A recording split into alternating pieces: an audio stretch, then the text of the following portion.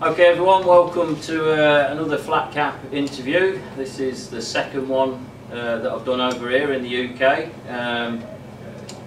Very pleased to have this guy sitting here at the side of me, so a lot of you will probably know him. Former Specials and frontman for his own band, the Skabilly Rebels. Yeah. So welcome Roddy Radiation Byers. Hello. Thanks for coming on, mate. I appreciate you giving up. Old mate, Darren. We go back, don't we? We've been around for a while, so Quite a while. Yeah. I suppose what I'm going to talk about Skabilly Rebels and that anyway. There'll be a lot of people that. Yeah, it's been a few years with that band really. It's changed. The lineup's changed quite a lot. Yeah. Doing some support shows. Dave Wakeling's Beat started Monday in Northampton, and then Coventry the following weekend, and a few more as well. Yeah, nice one. Yeah, so how did the band become? What was it after the Specials? Well, or? I've always had my own bands. I formed my own band, the Tearjerkers, in 1980. I think it was it 81? Well, I was still in the original Specials, you know. Yeah. It's basically because I couldn't play a lot of the songs which you know, I wanted to play really. You had a lot of material, but yeah, I'd written a lot of songs. Some of it was too rock and roll, I suppose, for the Specials. So yeah. You know. Yeah. So that's sort of Skabilly Rebels. It's probably a big clue in the name as to the sort of music that you're playing, isn't it? I always tended to mix it up, and I always played sort of rock and roll in the Specials, you know. So it's kind of related. Like if you go back far enough, like early R&B was big in Jamaica, and they used to get a lot of the Southern American stations in Jamaica, so I've been told, you know. Yeah. Fats Domino was huge in Jamaica, so it was always kind of, you know, and like when we switched to ska in the early days from being a reggae punk band, like the ska kind of fitted better with what I do really, which is kind of Chuck Berry, Johnny Thunders type thing, you know. Yeah. A bit punky, rockabilly, I suppose. Yeah, I was going to sort of, I suppose, ask. You've obviously got a lot of influences from back in the day. Is there any sort of particular sort of artist or whatever that you sort of think your sounds lend to? Because you sound that long. Probably, yeah, right. You know, I kind of like started playing guitar when I was 13, and I used to be a big fan of the Monkees, believe it or not. Yeah. I used to love the TV show, and then I went from that to Jimi Hendrix. Yeah, Week, okay, you know. wow. Got into all the rock stuff, and then the glam rock stuff. I like T-Rex, and David Bowie, and Lou Reed, and Roxy Music, all that kind of stuff. Okay. And then punk came along, and I was kind of dressing that way anyway. I had spiky hair from the Bowie days, and leather jacket, drain pipe jeans, and Doc Martens. So when the punk came along, it was wasn't a big sort of leap for change, because a lot of the bands I was into were the ones that influenced a lot of the early punk bands, you know. Yeah, Iggy Pop and you know, that kind of thing. So it was almost like a natural progression for you. Yeah, really, it was kind of nice because you know, it was, you could actually play, you know, back rooms of pubs, you know, in the punk days, and put out records on small independent labels, you know. Yeah. So the DIY sort of. Yeah, it was much as the way the Specials got started. You know, we borrowed the money to record Gangsters, you know. Yeah. Okay. And Rough Trade, small independent, they distributed it, and then Christus Records signed us up, you know. Yeah. But Jerry got a two-tone label, which a lot of the labels that wanted to sign us didn't want us to have our own sort of label or whatever. Yeah, because I've just been reading the Pete Shelley book. Yeah, I love the Buzzcocks, they were great. Yeah. I supported the Buzzcocks when I was in my punk band, the Wild Boys, in 1976 in Manchester. Okay. Yeah. So where I was going, like what you just said there about the DIY thing, when they did, was it Spiral Scratch or? They produced that themselves, the whole thing. Yeah, well, I think we got Roger Lomas who later did Bad Manners and Selector, and he kind of helped us on in the early days, you know, Yeah. Elephant Sound and Gangsters as well, you know. Yeah, yeah. So when you joined the band, did you know it was going to be like the Specials, I suppose, the really Well, sort it's of like I say, it was style? like a reggae punk band. We kind of did like reggae songs with punk bits and Yeah, punk songs, you know, and it didn't quite gel, you know. And Burley Rhodes said, like, you know, said to us, Clash's manager, said, you all look like you're in a different band. You don't look like you're in a band together.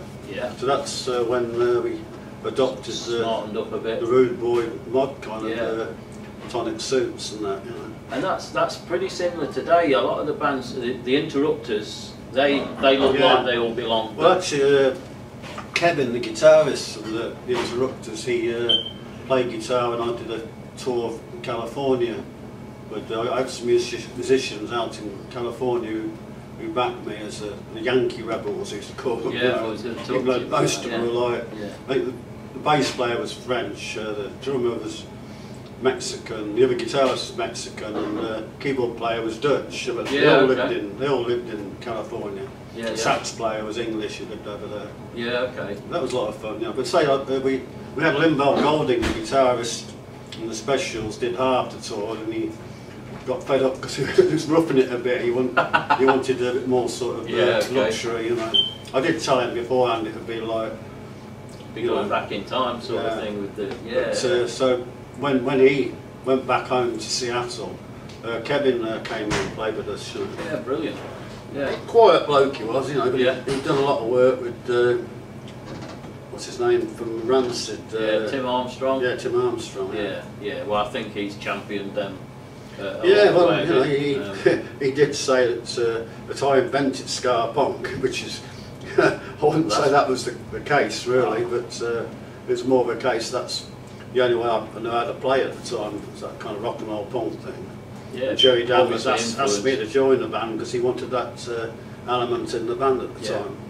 Yeah, well, I think like probably my favourite song's Rat Race, which is.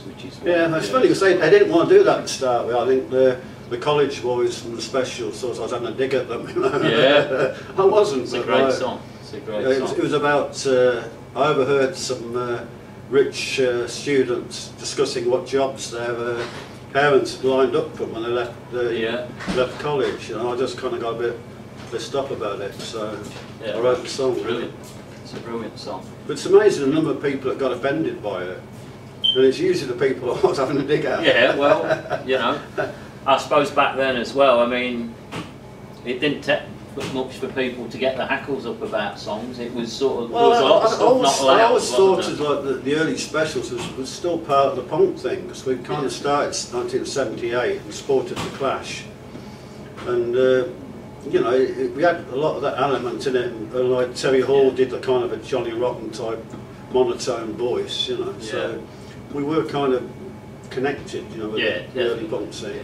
I think people that would have been into that would naturally have transcended. Well, that's it. I think a lot two-tone. of the kids that spat at us, so we supported the Clash, but the next year they all They were there in suits. they all probably, changed with the their two-tone. image. Well, not all of them, but some of them changed their image and started That's it. wearing the hats and the suits. And You stuff. don't really see the subcultures these days, though, do you? You know, No, back then there was sadly enough, I psychedelics. think most of the kids nowadays are more into video games and stuff like that. You know. Definitely. It doesn't seem to be the same tribalism. No. You tend to find like a lot of the different tribes now hang out together, you know, skinheads, mods, rockabillys, and Which is everybody. not a bad thing, is it? Yeah, You know, yeah, because they can all get on. so That's it's not quite the not so the violent. aggression you used to get, you know. Yeah. I think I got beaten up by everybody in them days, you know. Because either skinheads would have a go at me, or the rockabillys would have a go at me, or, you know, Yeah. or the Teds or whatever, you know. It was kind of, they couldn't quite make out what Didn't I quite was. know where you they were weren't, in they it. weren't sure Yeah. what was either a rockabilly or a punk or what, because the way I dressed was like a mixture of all of them. Yeah. You know. Yeah, you've got your own style and what have you. Yeah, since the mid-70s really I've been wearing the You've same kind of Yeah. gear and that, you know. You've got your stage moves as well. You still do them, don't you? The last time I seen mostly, yeah. you, still. Occasionally I do the knee drops. I sometimes wonder when I'll get back up again. You know. Yeah. Well, I've seen. I did a gig in Birmingham, and I dropped down on my knee and hit like the boom, the mic stand on my knee, and I couldn't get up there. My roadie was thinking, so I'm going to help pick him up. And I managed to crawl back up, you know, but half hurt. So I suppose the band name Skabilly Rebels, was that an easy name for you to come up with? I did mention, I did an interview with the Face magazine back in 1981. I mentioned then I might call my band called the Skabilly Rebels. I was kind of half joking, you know. But it fits in with what you do, doesn't it? It's the ska and the rock and roll. People say it shouldn't work, but I think it does musically, you know. Yeah, it does. But it's just some of the rockabillys won't like it because it's too ska, and vice versa. Some of the mods and skinheads think they shouldn't be into rockabilly, but it's not quite as bad as it used to be. Nah, I mean, to me, if it's good music and you enjoy it, then it doesn't really matter, does it? But yeah, I mean, I think I've got all my tastes go right across the board. Yeah. I don't listen to a lot of blues and flamenco at home, you know. Yeah. Early black blues, like 1940s and 50s, and I love flamenco, like Spanish guitar playing. Right. So a lot of that is why I play in some of my lead stuff's kind of flamenco based, you know. So how does the writing process go for you? Are you always? I know you've got the grandkids, the same as myself now. But I normally get like a riff or something on guitar, and then a title or first verse, and then kind of work from there, you know. Yeah. But I haven't written a great deal for quite a few years, you know. I don't seem to have the same, you know.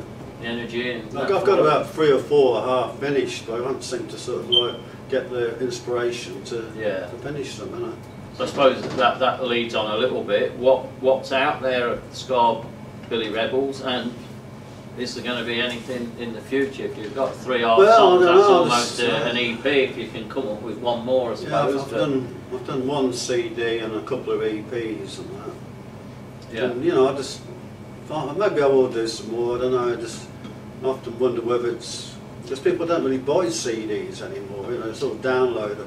I've got what I've done.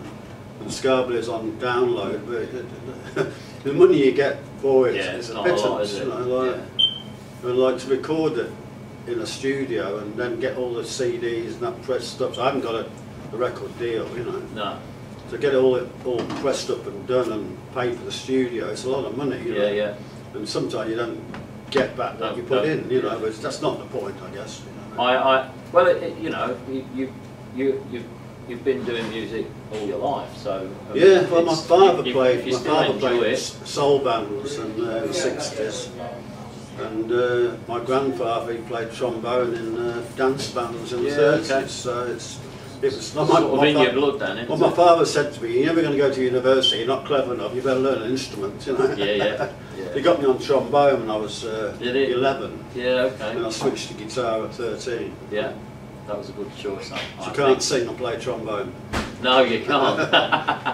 Well, I noticed there's vinyls. I mean, this is a great setting for me. That's a lovely place. I recommend it to anybody. It's in Coventry. If you get a chance and you know you love the two-tone and the ska. Get a beer here as well. Yeah. Old Red Stripe, eh? Yeah. But yeah, I noticed there's vinyls. There's a shop here. You can get all sorts. We've played here a few times. I've done solo gigs here as well. Yeah, it's first only a small venue, but the museum upstairs is really good. A little cafe and a restaurant, a Jamaican restaurant, and a couple of shops, clothes shop and a book and record shop. You know. Yeah, it's a good place to visit. Yeah, you could almost be in Brighton or some place like the Lanes, you know. Yeah. It's kind of got that kind of feel about it. And so all the people that work here are all volunteers and nice people. You know. Yeah, and they're all. Originally, like they asked us when they were setting this place up if the specials would like put money into it. And me and Roddy said, yeah, that's fine. We'll put a grand in each or whatever. Terry Hall said, I've done enough for Coventry. Really? Yeah. Oh, wow. None of the rest of them want to put any money into it. Far out. Neville's here quite a lot. Yeah. And his wife, Christine. Yeah. Yeah, they're he's in still Poland performing, at the isn't moment on tour, you know. Yeah, so he's still performing. He's busy. Are you probably the only two from the specials that have got bands after the specials, I think, aren't you? I don't know. Well, Horace, the bass player, he's done a few different groups. He did a couple of blues bands and, you know. Yeah, okay.